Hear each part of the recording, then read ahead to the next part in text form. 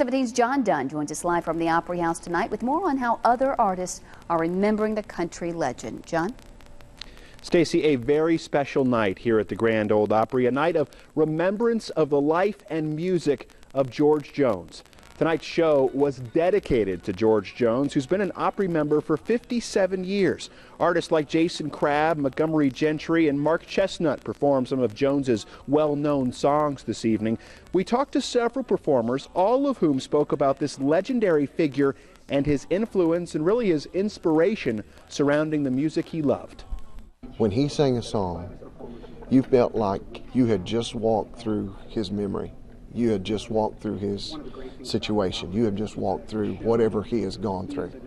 And you felt like you was there with him. And he'll be loved by everybody in country music. He was just an icon, you know. He was one of a kind. He was like a Roy Acuff or Hank Williams or, you know, George Jones, Johnny Cash, and right up there with him.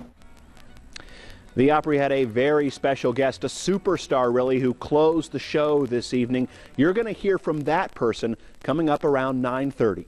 Live at the Grand Ole Opry House, John Dunn, Fox 17 News.